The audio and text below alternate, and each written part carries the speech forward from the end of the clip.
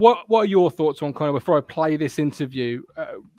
Good signing, could be a good keeper. Number one, what are your thoughts? Well, Luke just said about Prizebeck, about you can't throw like someone in who's not played many games. I'll just give you a name, Richard Wright.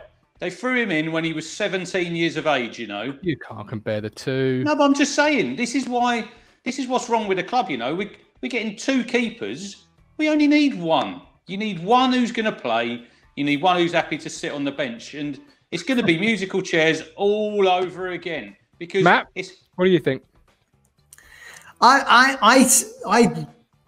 don't think Holy's really that good enough for Ipswich Town. I know I've said before he's a keeper that suits us in the third tier, but you know, reading between the lines of what Jimmy Walker's said about him, he's a good character, he's great around the place and all that kind of thing. I just think that covers some weaknesses, and they don't trust him 100%. Hence, Cornell's coming in. That's my view. Okay, so I did sit down with Neil Egerton of Talking Cobblers, something I'm often accused of myself, to grab his thoughts on David Cornell. What sort of goalkeeper is Cornell? It's a good question, and I don't really know how to answer it because I'm not entirely sure, mate. I guess as a new signing for you guys, you want to hear that he's the next Lev Yashin or something, or someone incredible, but I don't think he is. He's really difficult to explain what sort of goalkeeper he is, because he's polarised our fan base a little bit ever since he's joined, and I'd probably say 60% of the fan base think he's awful and hate him. 40% think he's okay and capable. Wow. More on the 60% side of things, I think. Sorry. Okay. But I mean, I don't know. Have you signed him to be your number one? Do you know? Well, this is the question I was going to... I believe we have. We've got Thomas Holy, who is a fairly decent keeper at this level, but the management have never really seemed keen on him. Because last year we brought in Will Norris on loan and they had that rotation policy going on. So I think he has. Do you think he can be a number one at this level? No. That's a... Sorry. This is not kind of where I thought it was going to go. What? Okay, so what are his shortcomings? How long you got? How long have you got? Let's do it. He's not a leader. Okay. In my opinion, he doesn't. You get some very vocal goalkeepers who clearly have a good handle on, organising their defence and those in front of him, and he doesn't really do that. He is vocal, but it doesn't really. I don't think anyone really listens to him. Right? We all know. Yeah, he's pretty ropey on long shots. I never felt comfortable, and he's conceded quite a few from distance where he should be saving them. Really, he's not. He doesn't command his area, so he's not. Oh God, another one. I'm not doing him much help here, am I? Sorry. No, we've got a long history of keepers not commanding areas, so he'll fit right in. Brilliant. So, wow. I mean, so were you relieved, for a better term, when play resumed and he wasn't in goal? Look, I wouldn't necessarily say I was relieved. I'd say we've got two keepers, or we had two keepers. So we had him and we had Steve Arnold, who we signed from Shrewsbury. And Steve Arnold's bigger than Dave Cornell in stature. He commands his box more. I still feel a little bit nervous with Steve Arnold in goal, to be honest, but less nervous than when David Cornell was in goal. And that's not to say that Cornell didn't have some good games for us, and he kept quite a few clean sheets as well. I think that was probably more to the point, the defence in front of him than him. And he is a good shot stopper. He does have a tendency to make some great saves, which is obviously important in his role. And he's pretty good at one-on-ones. But the best way I could describe him is a bit of nothing, really. He's just a bit of a nothing keeper. Wow. Okay. That's that. Wow. Oh, wow. So, well, I'm not sure where to take that one now. Strongest attribute, one-on-ones? He's a really nice guy. Yeah, we've got enough of those already, though, to be fair. Don't get you far in football, does it? No, it does not. As we were discussing before we started, in terms of stature of club, had nice guys for a number of years now. And here we are discussing David Cornell. So he's a strange one. I think, yeah, his best attribute probably one-on-ones. And he does. Look, he is a really nice guy. He's done a lot of stuff in the community for Northampton and locally. I think he even got a community award. So in that respect, he's a really nice chap. And whenever I've heard him speak and any interviews he's done, he's come across really well. I don't know. A club like yourselves, Ipswich, I'd imagine, you've got to be looking towards top 6, really, top 7. So is he the man for that? I'd question it, to be honest.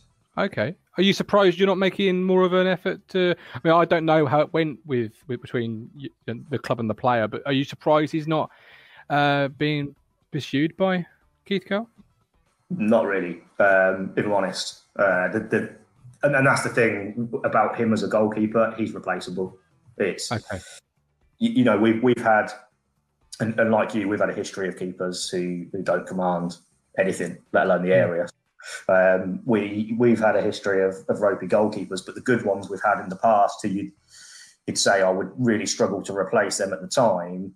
We had Adam Smith when we won the league a few years back, and actually his career since he left us has gone backwards. He's just signed for Yeovil, I think. So, but at the time he looked fantastic. We had Mark Bunn sort of 10, 15 years ago who left for Blackburn, and actually, although he's had a good career, a lot of that's been number 2 for keepers, like for your rivals Norwich and stuff. So I'm not that surprised, and he's average. Best I can say.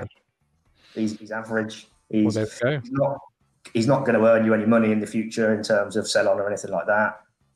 Is he a pair of hands? Questionable. Okay. Wow. I think on that bombshell, I'll hand it back to the studio, who will discuss those thoughts, because I mean that's just wow. I'm surprised. I thought we were getting a better keeper than what you've described to me. But you know better than I do. You watch the club week in, week out. I don't. I go by statistics, and sometimes statistics they lie. Yeah, and look, he might do brilliantly for you. Who knows? It might be, and look, Ipswich are a bigger club than Northampton, albeit we're in the same league. There's no question about it that Ipswich are a much bigger club than we are. And that might help him. It might kick him on to the next level, maybe. He definitely improved with us when he first joined. He was not terrible, but I mean, he wasn't. He just didn't have any confidence. You could tell, and then he has got better over time. He's just one of them keepers that is just a goalkeeper, and there's nothing exciting or impressive about him. Equally, he's not completely atrocious. He's just to be a number 1 goalkeeper in League One. I'm not sure. So he's no Bartos Belikowski. He's not. And there we go. That was a glowing reference. Boys, I did finish with a Bart reference. So guys, who will watch the full video back will know tomorrow. But I asked him, no, so he's no Bartos Belikowski, and he said no. I've got to be honest. I walked in to the interview expecting to have a little bit of a glowing back at me, because people I've spoken to have said he's a good goalkeeper. That's what I got. What are your thoughts? Well, it's an interesting take in it, because you have to presume that Jimmy Walker's watched him several times and has obviously influenced Lambert's decision on bringing him in. Sorry. Sounds like our kind of keeper. Do they seem as a bit of raw material they can mould? I don't know. It certainly wasn't a glowing recommendation, was it? No, it was not. I honestly couldn't believe it. And I think, which. See, I agree with him there, Adam Flat. When a lot of players leave, they don't get a glowing reference, a lot of them. So like I said before, let's wait and see until he's played. Let's not judge him. Let's see what he can do. But this is where I disagree, because who knows a club better than its fans? People signing Will Keane will say the exact same thing. People signing Luke Varney would say the exact same thing. Fans know players the best. This is a podcaster. This is a podcaster. This is not. This is somebody who is. What reason has he got? What reason has he got? Luke Varney, Will Keane, you know about them. David Cornell, I don't know a lot about him coming in. I've only had a look on the internet and I've listened to that Northampton fan. I want to judge him with my own eyes. You know, is that not why we're here? Yeah, we third are, tier. But we can't be on here every week slating people. You know, we have to give them a bit of a chance. I think you have to be honest and say this guy knows him. Play, Martin. We haven't seen him play. This guy knows him better than we do. We've got to see him play at Pullman Road. How can we sit there and say he's rubbish and we haven't even seen him play? Yeah, I'm going off the recommendation, and the recommendation tells me. No. In a few weeks' time, when he's let an absolute howler in, we'll say you were right. Yeah, useless. You're still in love with Bart. You need to get over it. He's not. I am, because that should always be the benchmark, always, because otherwise you slowly and surely decline. You go from Richard Wright to. We know we're declining because we are in League One. You know? Yeah, well, yeah, I know, and I fully get that. And I do agree with we have to give these players an opportunity. And of course, once they've signed and the ink is dry, then I'll love them till the day is long.